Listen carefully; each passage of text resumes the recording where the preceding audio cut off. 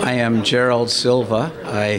I'm actually standing about 7 blocks from where I was born in 1936. I am a painter, an artist.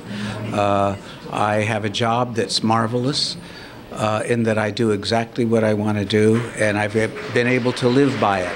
I've received this award. I'm astonished. I don't do this for rewards, but this is a wonderful honor for me.